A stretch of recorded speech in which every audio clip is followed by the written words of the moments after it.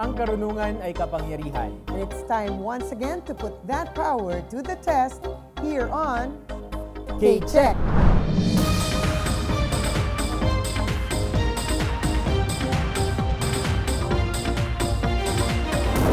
Hello everyone, I am Jules Diang. Ako naman po si Attorney Gabby Concepcion and this is KCHECK. Muli namin kayong iniimbitahan for another season of teaching and learning.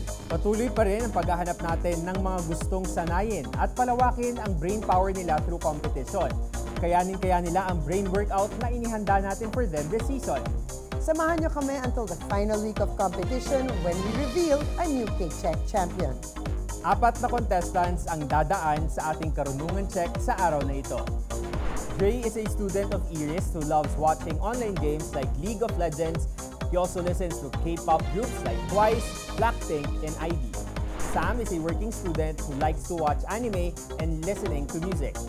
Charisse is an aspiring theater and film production manager. She is currently studying theater management in UP Diliman. Meanwhile, RK's hobbies are reading, Wattpad, watching movies, and K-drama. She also listens to the K-pop group BTS.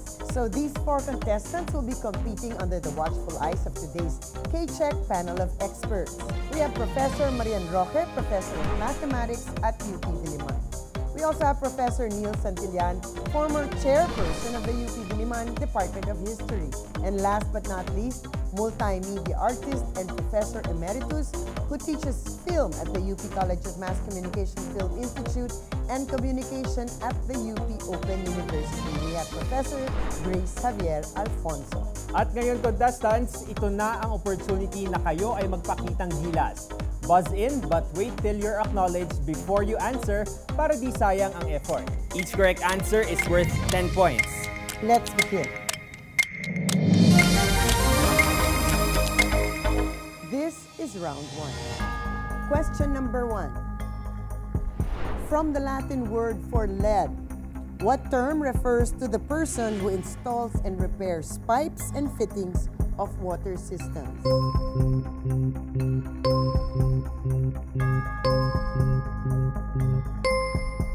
The correct answer is plumber.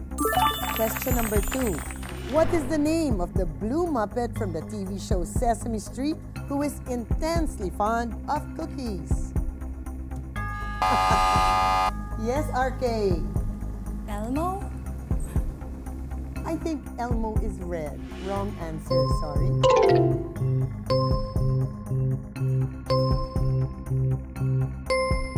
And I thought everyone knew who the Cookie Monster was. Question number 3. What edible underground tuber is the main ingredient of French fries? Sam. Potato. Thank God you have the correct answer. Potatoes is the correct answer. KCHECK. Question number 4. In geography, what is the largest island in the Philippine archipelago?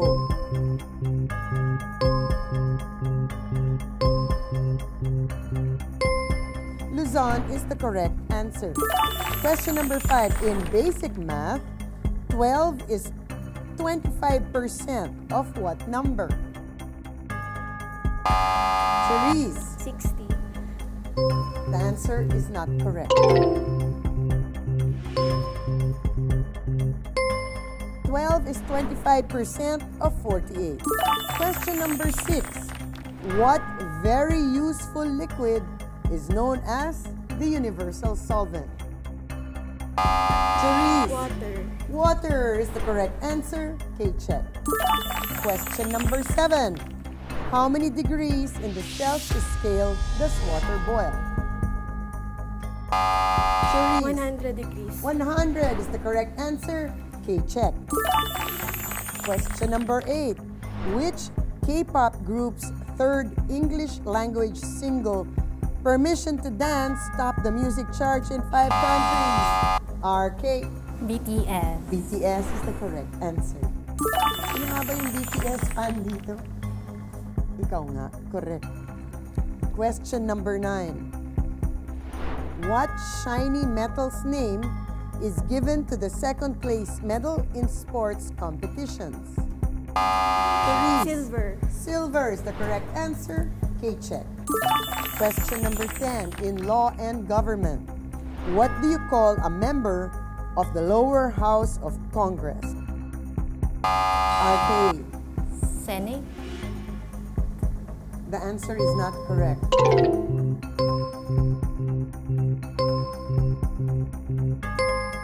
The correct answer is representative or congressman or congresswoman.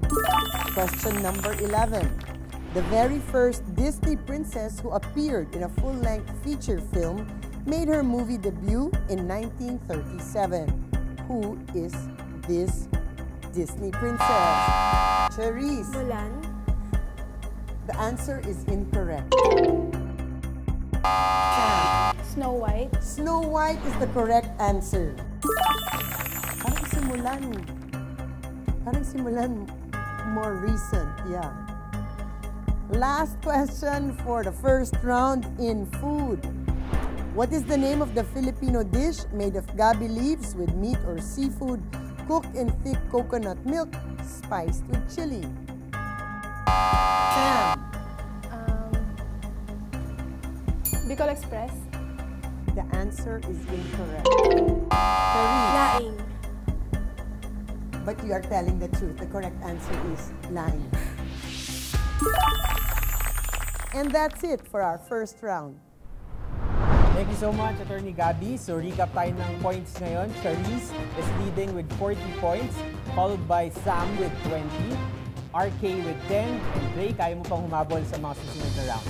Ang kagandahan dito po sa KCHECK sa bawat round ay may chance palaging humabol ang ating mga contestants. Habang may round, may pag-asa. So actually sa mga contestants natin, si Sam ay isang working student, which is always fascinating. I love working students. So Sam, would you mind telling us, if you can, being an employee and a student at the same time?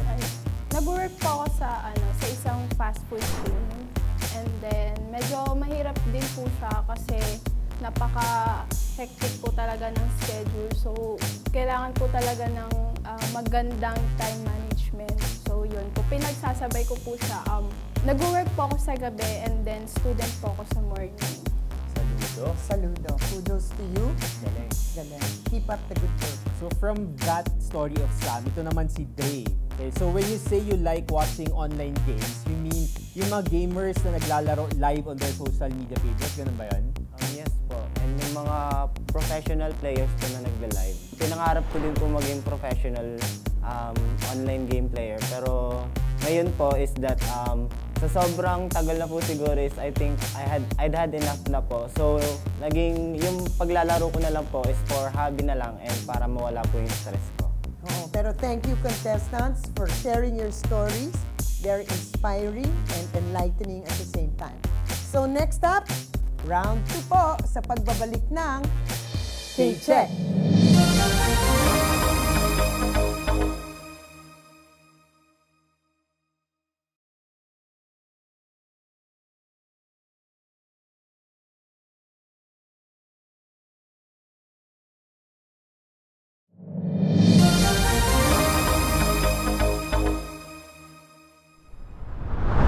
Tuloy pa rin ang ating Karunungan Check. Points recap muna tayo. Charisse is leading with 40 points, followed by Sam with 20 points, RK with 10 points, and Dre susubukang humabol sa mga susunod na rounds. So talagang pwede pang humabol. But in the meantime, Charisse, what is it about the worlds of stage and movie production that draws your interest? Bata pa lang po ako, pangarap ko na maging isang production manager. So, 8 years old, naging immersed na po ako sa mundo ng pelikula and sa iba't ibang production po. Kaya ito yung nag-push sa akin na mag-take ng theater arts din para kung sakali may background din po ako for theater and film production. Pero ayaw mo maging artista. Kung may chance po, go! Whichever yung mauna. Tama. Ito namang si RK, mahilig magbasa ng Wattpad. So RK, yung pagsulat din ba ng storya sa Wattpad, interesado ka rin gawin in the future para ikaw rin naman yung susubaybayan sa babasahin? Okay na po ako sa pagbabasa na lang and support po sa mga ibang writer po. Okay na po. Maraming salamat sa mga contestants natin. Mag-ready na kayo dahil eto na ang round 2. Contestants, get ready to buzz in but make sure to strategize Correct answers are worth 20 points each, but you lose 10 points if you answer incorrectly. Let's begin. Question number 1.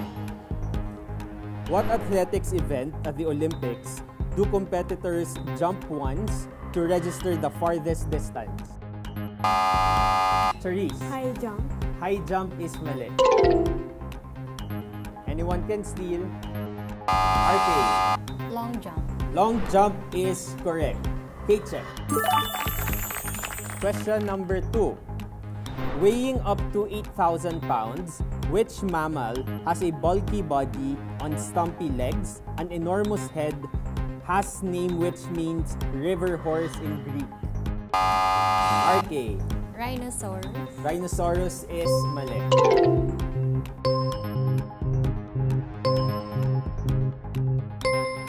The correct answer is hippo or hippopotamus. Question number 3. What SI unit of force named after a British scientist is equal to the amount of force needed to accelerate a 1 kilogram mass 1 meter per second squared? Gray. Newton. Newton is correct. KCHECK. Question number 4. Who was the host of the 2015 Miss Universe pageant who incorrectly announced that Miss Colombia won the title? Sam. Steve Harvey. Steve Harvey is correct. KCHECK. Question number 5. What is the most common color in the flags of the world? It stands out in the flags of Monaco, Indonesia, Canada, Japan, among others. Charisse. Red. Red is correct. KCHECK. Question number 6. What holy city is the birthplace of the Prophet Muhammad? Charisse. Saudi Arabia. Saudi Arabia is mali. Sam. Jerusalem. Jerusalem is mali. Dre. Israel. Israel is mali. RK, do you want to answer? The correct answer is Mecca. Country yun ang bagit mo kasi. Okay. Question number 7. Which barangay in Makati has a name that is associated with the place in Mexico where the Virgin Mary appeared to San Juan Diego?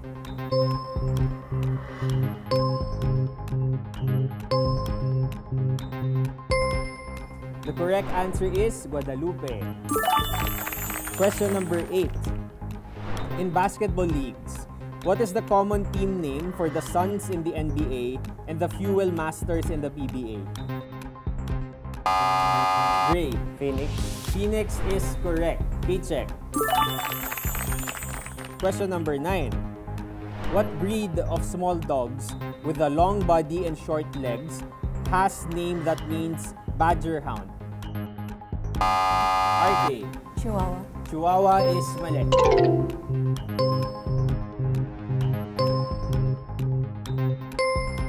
The correct answer is Dachshund. Mukhang hotdog, diba, na aso? Okay. Question number 10. What chemical element has the symbol Be in atomic number 4? Charisse. Helium. Kay Charisse, unfortunately, hindi ko pwede accept yung answer mo kasi you answered before I acknowledged you. Kaya magkakaroon tayo ng deduction. Okay, so let's follow the rules. So I'll repeat the question for the remaining 3 contestants. Question number 10. What chemical element has the symbol Be and atomic number 4? RK. Beryllium. Beryllium is correct. KCHECK. Okay, before I proceed, gusto ko lang i-recognize na tie kayong 4 at 30 points each. Okay, so very close fight. Okay, let's move on. Question number 11. What dinosaur that appeared in the film Jurassic Park has a long head with a flat snout and a large sickle-shaped claw on the second toe of each foot?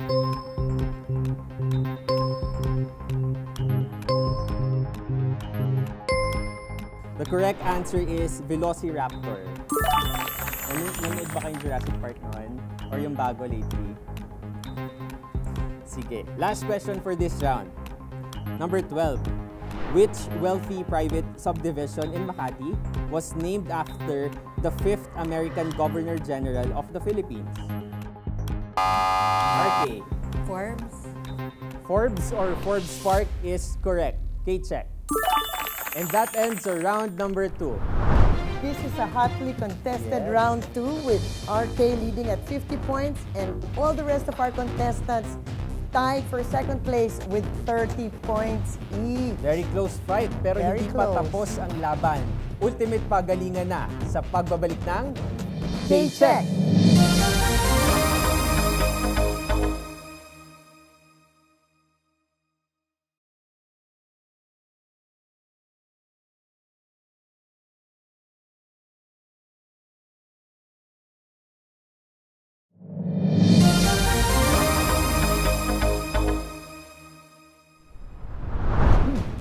Welcome back to KCHECK. Points recap muna tayo. Very tight po ang competition natin. Si RK po ay may 50 points. Siya ang leading ngayon. Samantala si Dre, si Sam at si Charis naman ay all tied with 30 points each. But even with that lead, it's still anybody's game right now. So we shall see, and especially because this round is very important, and it's now time for that round, the ultimate pagalingan round. At sa ating panel of experts, manggagaling ang mga katanungan para mas exciting. Dito, correct answers are worth 30 points each. At may 15-point deduction for wrong answers. Good luck. Let's begin. Let's begin. First question will come from Prof. Marian. Easy muna tayo. Which unit is not used to measure the intensity of light? A. Candela. B. Lumen. C. Watt. D. Lux. Or E. None of the above.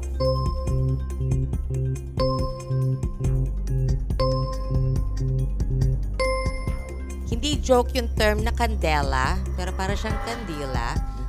Candela, lumen, and lux all measure intensities, various intensities of light. But so the best answer here, so not used, will be watt, which measures power. Thank you so much. Prof. Neil, next question please. Yeah, usapang geografiya at turismo. Sa anong probinsya ng Pilipinas ginaganap ang Mascara Festival? A. Aklan, B. Antique, C. Capiz, Iloilo, E. Negros Occidental. Sam? A po, Aklan. Mali. Charis? B po, Antique. Mali.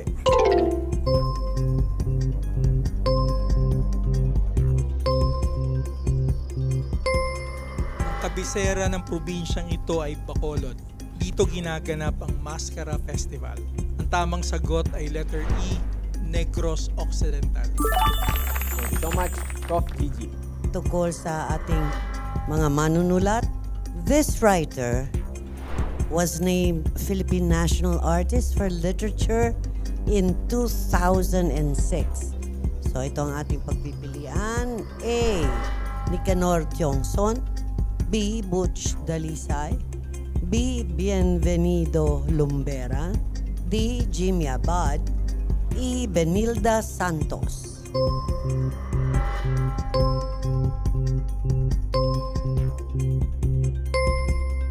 So this writer also is a recipient of the Ramon Magsaysay Award for Journalism, Literature, and Creative Communication in 1993 and Carlos Palanca Memorial Award for Literature in 1975. So the correct answer is Bienvenido Lumbera. Prof. Marian, next question. Who is referred to as the father of electromagnetism? A. Isaac Newton. B. Michael Faraday. C. James Clerk Maxwell. D. George Ohm. And E. Archimedes of Syracuse.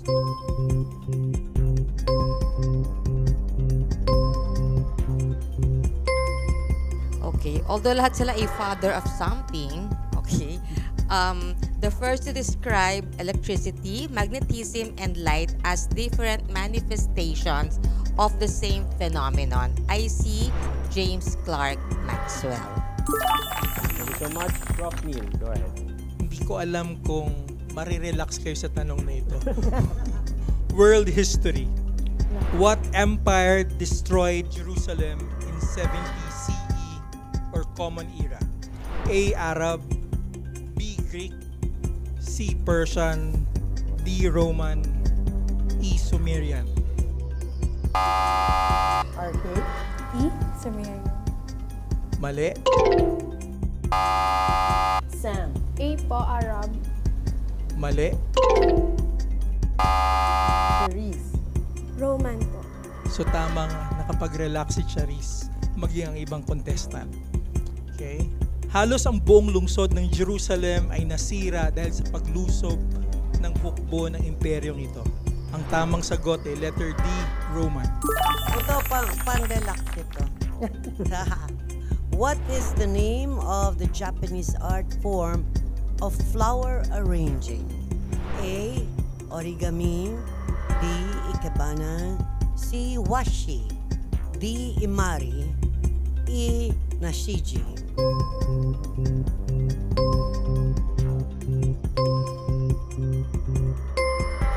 It is a flower arrangement that expresses emotion, just like sculpture and paintings. The composition is most often asymmetrical. The answer is Ikebana. Prof. Marian. Something new again, no? Metal strength depends on several properties like tensile, compressive, and impact strength. With these properties considered, which of the following is not considered as one of the hardest metals? A. Chromium, B. Gold, C. Titanium, D. Tungsten, or E. Vanadium.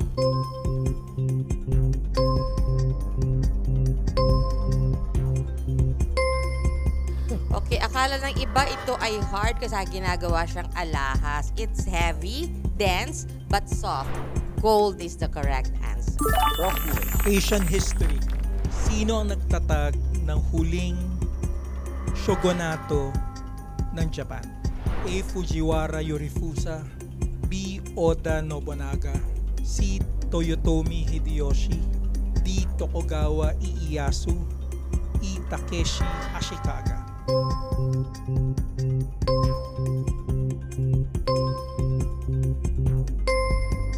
Tumagal ang shogunatong ito mula 1603 hanggang 1867. Bumagsak ang shogunatong ito nang nangyari ang Meiji Restoration noong 1868. Ang nagtatag ng shogunatong ito ang hinahanap kong sagot sa tanong. Ang tamang sagot ay letter D, Tokugawa Ieyasu. Prof. Gigi, next question. French painter Claude Monet, who is an impressionist, is most known for his paintings of what? A. Ballet dancers, B. Polynesian women, C. Water lilies, D. Fruits and vegetables, E. Sunflowers. RK? C. Water lilies. The water lily paintings are the most popular paintings in the impressionistic style done by Monet.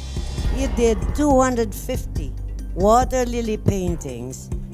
So the answer is water lilies. KCHECK. Relax, ha? Pwede pa. Which of the following is not a basic property of light? A. Light is an electromagnetic wave. B.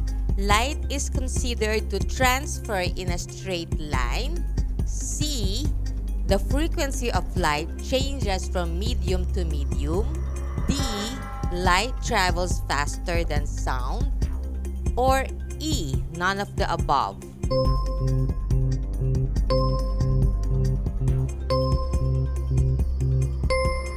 Okay, ang tamang sagot ay C.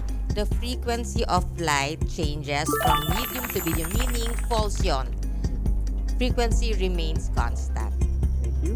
Prof. Neil, for your last question. Okay, huling tanong mula sa akin, sino ang kilalang historiador na sumulat ng maraming aklat tulad ng Direct to Reader, The Philippines, A Past Revisited, Philippines, A Continuing Past, and The Miseducation of the Filipino? A. Teodoro Agoncillo, B. Renato Constantino, C. Onofre Corpus, D. Samuel Tan, E. Gregorio Saipe.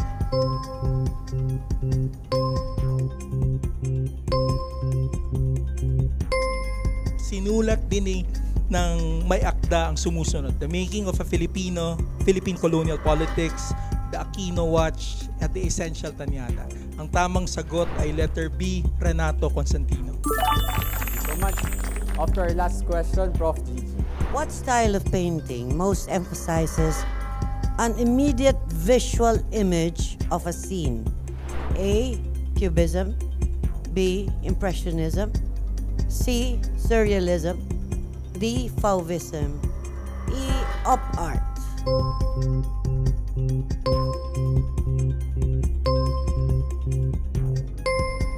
Okay, this is the style of painting that emphasizes capturing the immediate visual impression of a scene. It focuses on depicting the effects of light and color in a spontaneous and loose manner, aiming to convey the atmosphere or the mood. Ang tawag po dyan ay Impressionism. And that's it for our KCHECK Ultimate Pagalingan Round. Congratulations to RK. Our KCHECK daily winner with a final score of 65 points. We'll see RK again tomorrow when she competes with our other daily winners for a spot in our semifinals. Congratulations, RK. Of course, we'd like to thank Dre, Sam, and Charisse for our contestants, and to our panel of experts, Professor Marian, Professor Neil, and Professor Gigi. Maraming salamat po. Ako po si Jules Gia. And I'm Attorney Gabby Concepcion. Join us again tomorrow for another episode of KCHECK.